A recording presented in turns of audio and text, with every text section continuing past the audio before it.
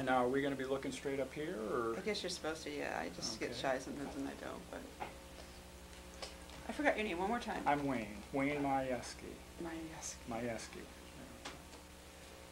Hi, this is Debbie Priestly. This is Stone Soup. We're on Be Live, and we are live, at least right now anyway, at 5 o'clock on Wednesday night. And I just sort of wanted to mention that because I bumped into somebody on the street the other day who said they tried to call in at 10 o'clock at night, I think on a Sunday night. And that's basically right now, if you want to call in, you have to do it now, or at least after we read poems. Because after that, it's just the recording of it showing again. So this is Stone Soup Poets. There's only, I think, as far as I know, there's only one other poetry show other than this one, and it's with Jacques. So this is unusual in a way, I guess, poetry on the air. So if you do call, and I would suggest you wait until we read poems, the number will be, you can write this down, 617-876-0055. That's 617-876-0055. And you can call, you know, after we read some poems, maybe about 10 minutes or 15 minutes or so, and, you know, if you want, read one of your poems on the air, which is a cool thing to do. You can say your name, and if you're too shy, you don't have to say your name. But, you know, get the word out there, because that's what we're about. And when I'm not doing this, I'm at Out of the Blue Art Gallery trying to sell paintings, or I'm painting, or I'm trying to get poems together, and that's at 106 Prospect Street in Central Square, Cambridge, Mass.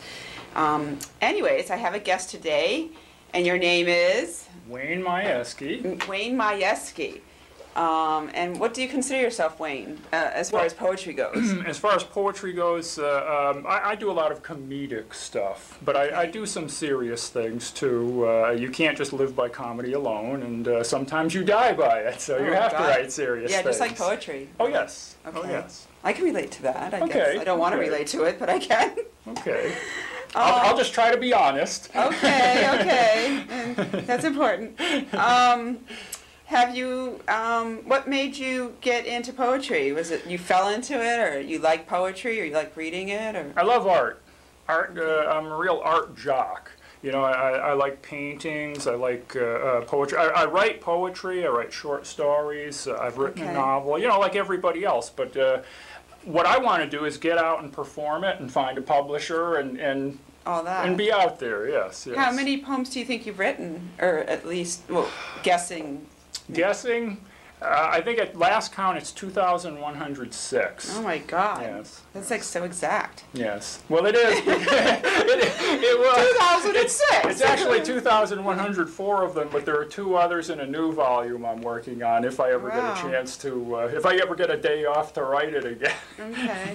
When you're not writing poetry, what else do you do? Or? Well, I work as a security guard. I'm over at the Springfield Country Club, which is oddly enough in West Springfield, Massachusetts. Oh. So I have no idea how it got over there, but maybe they moved it in the middle of the night. And, other than that, you know, I read. I'm heavily into videos. You know, fan of Charles Bronson. Joan Severance is my favorite actress. I don't like R-rated movies that much, but I think she's a very, very talented actress. I love Barbara Stanwyck movies. Oh, wow. You know, that's kind of me in a nutshell. That's cool. And we were talking earlier, and you were starting to list some poets that you admire. Yes, yes. Would you want me to go down that litany? Sure, why not? All right. Somebody might be watching. Somebody actually might watch and listen. Actually, people, I didn't know this really until like a few weeks ago, that there are actually people that watch this show. They may not always call in, but they're actually watching. And a lot of times they'll stop me in Central Square and say, I really liked it when you did this on your show, or I liked it when you... And I'm just like floored, because I really have I don't know. I just didn't know that a lot of people like to watch anything with poetry. Oh, yeah. But I guess they do. So well, goodness gracious. That's good. If I got the station back out in Hatfield, I'd be watching all the time, yeah, too. I think I would be, too, if I had a TV. But right. I don't. So. Well, as far as poets go, and this is basically a poetry show, everybody loves Walt Whitman. Everyone except James Tate, who's one of the people I'll mention here, too. James Tate had a poem about Walt Whitman that was kind of... Well, you know, I think he was just making fun of Walt Whitman. I don't know. Maybe it was like and a the Leaves Saturday of Grass. night. Yeah. Well, Leaves of Grass is pretty much his only thing, and he wrote it his whole life. And I loved A Noiseless Patient Spider and Out of the Cradle Endlessly Rocking. I thought both were extremely good poems. Yep.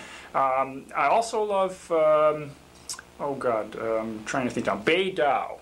He's a Chinese poet, and he was around during the Tiananmen Square uprising. He happened to be, I guess, out in Europe at the time, and the Chinese government, they kept his wife and his 4-year-old daughter for 6 years in China and wouldn't let him back. He's still banned from ever coming back into China. The poem by him that I really liked was called A Song of Migrating Birds. Wow. And Audre Lorde, of course. You love Audre Lorde. I like Audre Lorde and Adrienne Rich. Okay. Although some of Adrienne Rich's poems are too serious for me sometimes. Okay. I mean, I like her, but there are sometimes I say, I'm not in the mood for this right now. Okay. You know, and the same with Sylvia Plath. I love Sylvia Plath, but sometimes I actually look at it and go, oh, God, no, not right now. Well, I guess if you're into the suicidal ex-Smith College grad, then Sylvia Plath is the woman for you. Not all her poems are, but they're not all dark, but there's definitely a few in there that are like, do I really want to read this right now? Yeah. If I'm over the edge just a little bit, do I really want to be thrown all the way complete over the edge? Or, I trust that you've read The Black Unicorn. Yes. Okay. And what is your opinion of A Litany for Survival? I just think that's like something out of Tolstoy. That's the most incredible poem I've ever read in my entire life. I know I liked it. It's been a while though. I have to reread things constantly because I'm sort of a space shot. Like I really have to digest it again. You know, so I don't remember that one. Well, that was the one about. She just goes on and on about everything that people try to do in life. Someone tries to take it away from them, and it was just very poignant the way that she went about doing that. I wrote a poem called Obstacles. I don't have it with me, but that's similar. You'll have to read that for me. When you get a chance. So. I usually start off the show with a few poems, so I might do that. This is a book I have called The Woman Has a Voice. I wrote this last year. And trust me, the woman does have a voice. Here, I do. So. Sometimes I don't. Sometimes I'm quiet, believe it or not. Oh, goodness. But today I have a voice. So I might read a few poems and then let you do your thing. All right. Because I don't even know what you're going to do. Well, my stuff is memorized because a lot of it I like to do on stage. So, I mean, I have to memorize it. So. I wish I could do that. Goodness. That's a cool thing to be able to do. Yeah. I am. All right. So what do you got here? I might as well throw in the aside with James Tate, who of course I mentioned before as having written a poem that was kind of critical of Walt Whitman, which I'm not sure I think he likes Walt Whitman just like we all do. Yeah. But he just was kind of razzing him in the poem. But James Tate has this poem that was called Thinking Ahead to Possible Options and a Worst Case Scenario, about a squirrel that runs out into the middle of the road and he has to jam on his brakes and then a skunk walks by. And the way he did it was just so tremendously artistic, and it was one of the funniest things. It was called Thinking Ahead to Possible Options and a Worst Case Scenario, and it's from his book Memoir of the Hawk. Wow. Yeah, he's a Pulitzer Prize winning author, and he teaches over at UMass Amherst. Wow. If anybody's interested. Find his website and bedevil the man. Yeah, writing about a squirrel. I've written about squirrels too. I actually, at the gallery, we had someone, his last name was Mel Shorin, he's a doctor, actually, and he had a whole book called Roadside, something, it was something really out there, but it was about roadside killings. Okay. It was all poetry about things that you find dead in the road. Oh, goodness. And it was actually pretty good. There were some that were kind of disgusting, but... well, is it along lines of Loudon Wainwright with his dead skunk in the middle of the road? Yeah. I don't know, but it was just like, I was shocked. I was like, oh my goodness, this is what he writes about. But he sold a few. Well, and So that just proves you can write about anything. Poetry, yes. Poetry can, believe it or not, be written about anything by anyone. Poetry is the voice of the underprivileged speaking out against oppression. Right. Yes, That's it is. right. That's why we're all having so much trouble paying our rent, you know, because the right wing, they don't like that. No, they don't like don't. people speaking out against them. No, they don't. They just want everybody to accept whatever comes their way. Okay. I'm going to read... Left-wing poets can be rather nasty, too, so it ain't just the right-wing ones. No, let's see. I'm going to read... it's poetry the way you speak. All right. The snow is more beautiful as I watch it flow from the distance, like your hair, crimson river, melting in the memory of sun. It is poetry the way you speak. The emptiness of time circles my heart. I feel lost in this wind, white stars redeeming. There's no solitude here. Mm-hmm. I wonder if heaven is like this, a garden of diamonds unexplored, interrupted sleep, flurried ascension, glimmer and steam for these dreams. Like your eyes reveal a giving similar to this drifting. Life is a dance. We surround the air like dandelions, and each part of us fades away. Well, that's great. That's fantastic. And it has a little bit more substance than the, did you ever hear the oh God, it was the Cheech and Chong one, the old one about Sister Mary Elephant, remember? Yes. Where she's, the sun kisses the morning skies, Yes, the yes. birds kiss the butterflies. And This one was much more Thank substantive. you. I like that. I'm very I happy know. with that. I'm happy that too. Goodness. I wrote this, somebody kept asking me to write about rage, and that's one of my most difficult topics. I don't really like to write about rage. Okay. So this one's very short, and you mentioned you like short poems. Okay. Rage. When paper burns, the curling pieces roll swiftly inward, further and further into its crumbling black remains. Not much different from how anger fires the soul, splitting delicate weeds of denial, devouring growth. When paper burns, it never returns to its form again, loose dust that soon fades away. Some would ask, was it ever useful? Well, you ought to read that one to the two guys over at the Out of the Blue Gallery right now. I mean, I know. Here at the Out of the Blue Gallery, we have this nice... I just want to mention something about Out of the Blue Gallery, now that you brought that up. Out of the Blue Gallery is gay-friendly. Totally. Now, you might be asking out in TV land, so what? I didn't ask if you were or whatever. But I just think it's important to say that because a lot of art galleries, you know, they might sort of, it might be a hint of that in the atmosphere, but they're just not out about it. You know? Out of the Blue Gallery, we are out and about. Okay. So, I just have to say that on public TV, if you're gay, you will fit in at Out of the Blue Gallery. Totally. I would also like to put in, just for the heck of it, that they're straight friendly too. Oh yes, we are straight friendly too. But the reason I mentioned that was because there's just, I don't know, there's a bitch fest going on right now, okay? So, you know, they'll get over it and they'll make friends again, but... Okay. You know, okay. Yes, there is a bitch fest going on right now at Out of the Blue Gallery. Didn't want to get in the middle of anything. I know, you left just in time. You left just in time. Goodness gracious. All right. And don't forget to bring presents. Oh. What I'm trying to remember what he always says to me. Deborah, please bring me peach and melon drinks only. Oh. Peach and melon. I don't like apple. There should be some bar along the street that would have them, yes. So whatever. Out of the Blue Gallery is located right across from Whole Foods, which is a nice, healthy place, which I'm sure is probably gay and bi friendly as well, but they're not really out and about it.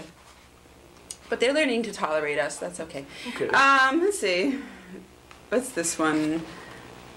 They have to tolerate Out of the Blue. We're right across the street. They have the salsa dance class. Yeah. What is that all about?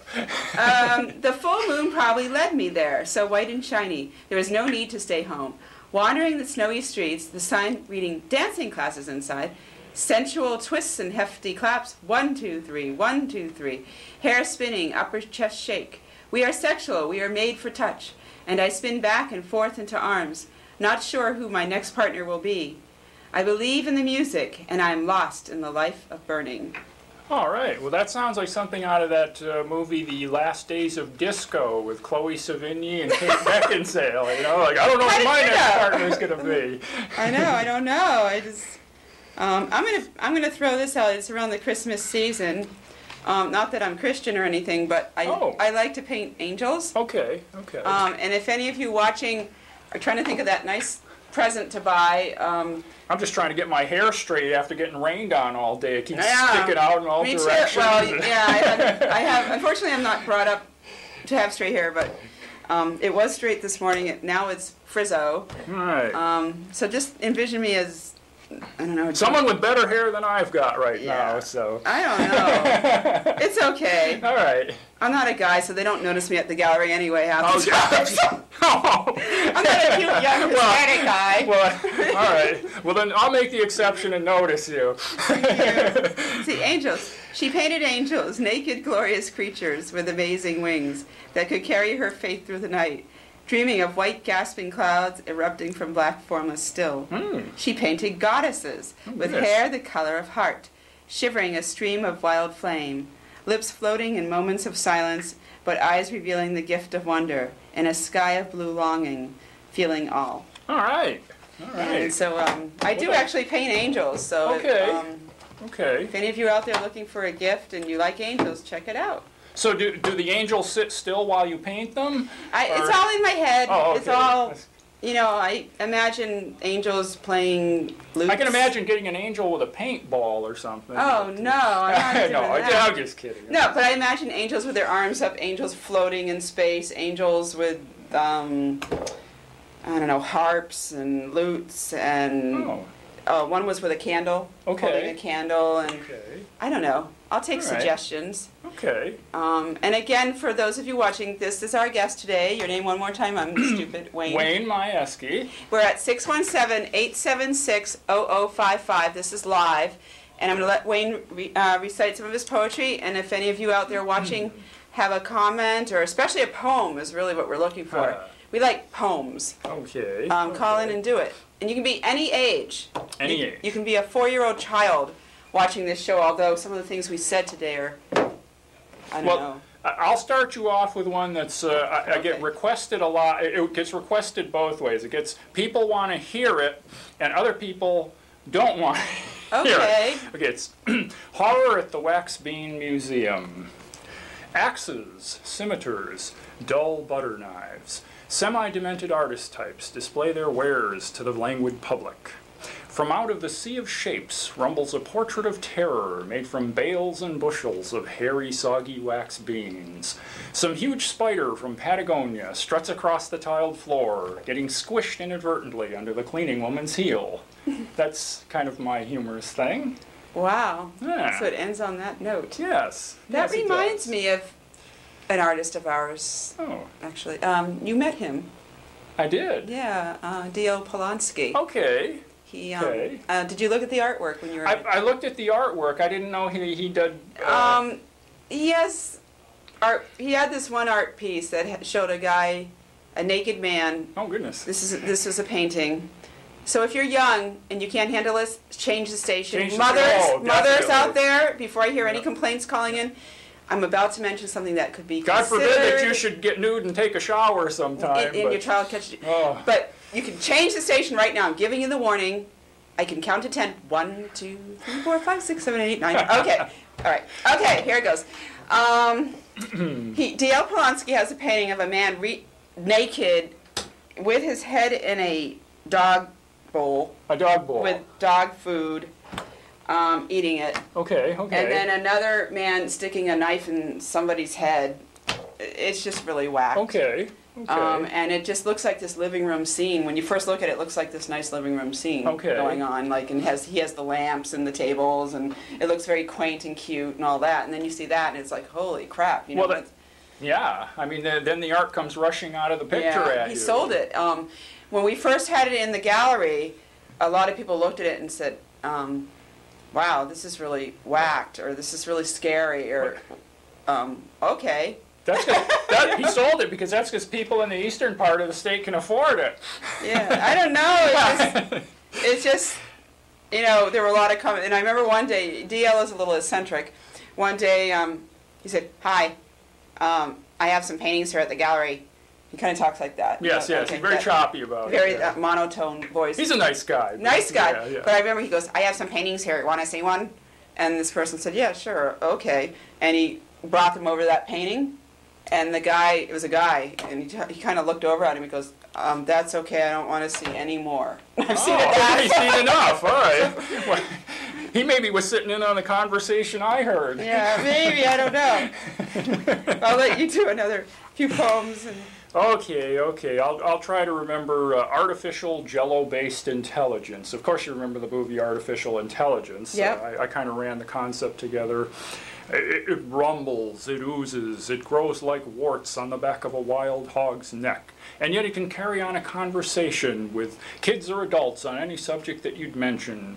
The government scientists call it AJI, which stands for Artificial Jello-Based Intelligence, so it might come from Mars. Then again, it might come from some creepy dimension of the mind, as yet undiscovered by lesser minds, because as sure as mud is messy, there's something fishy about a room full of government scientists. Ooh, all right. That's interesting. Okay. Let me see. Do you have any poems that are holiday poems? Holiday poems. I'm trying to think. So you want something a little bit more upbeat. It doesn't have to be, but... Oh, a holiday poem. I'm trying to think. Or it could be about food. Food. Well, how about, clams. Clams are food. Clams are good. How about happy as a clamshell? You'll like this one because it's very, very short. I live in the mud. I never get to run. I never get to jump. I never get to play. But these idiots think I'm happy. My goal in life is to migrate 2 centimeters before some greasy slob in a duck suit batters me and eats me fried.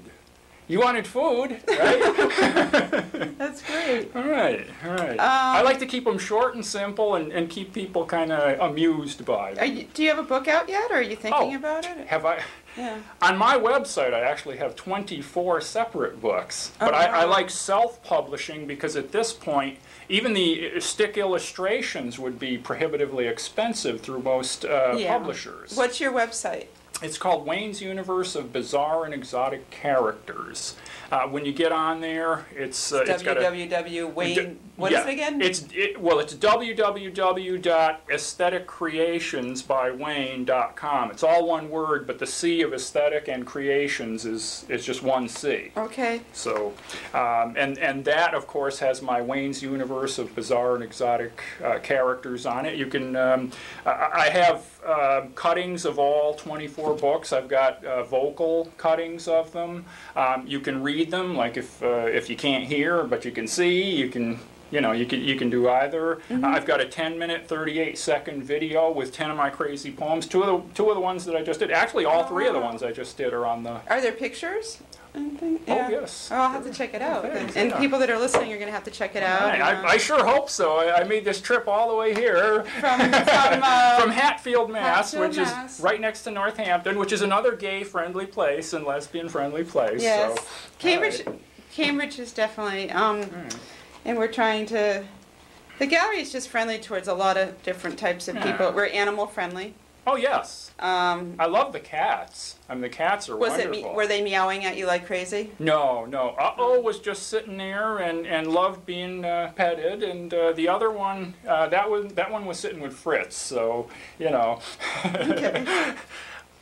I didn't feel like invading his territory, the cat or Fritz, but... Well, all I'm going to say is we're going to have to end soon, but if you want to visit the gallery and check out the poetry scene, Monday nights at 8 and Saturday nights at 8, and other times, just check it out and visit and do some shopping and say hi to people. I've had a fantastic time here, and Debbie in particular has been great, and Fritz has been okay, and DL, well, he's an artist. He's so nervous. He's neurotic. What can you do? We're all neurotic. Well, yes, we are. And it's a nice rainy day. It was really boring at the gallery today, so I'm hoping that we've got 1 minute remaining, so whatever. What the hell? What the heck? Have you got another 30-second poem in there? No, but I'm just going to leave it open for somebody to call in. Okay. I don't know if I have a 30-second poem other than to say that I hope that people call in for poetry. I hope that people come in the gallery, do their poetry thing. And I'm looking for guests on the show. I should have disguised my voice and said, oh, I got a poem here. I got a poem. You know, so I'm looking for guests. So come by the gallery at 106 Prospect Street, out of the blue, or call. And if you have relatives out in the Northampton, Amherst area, send them here. Yeah. I don't know if that got on, but... It didn't. It didn't. Okay. It's all right.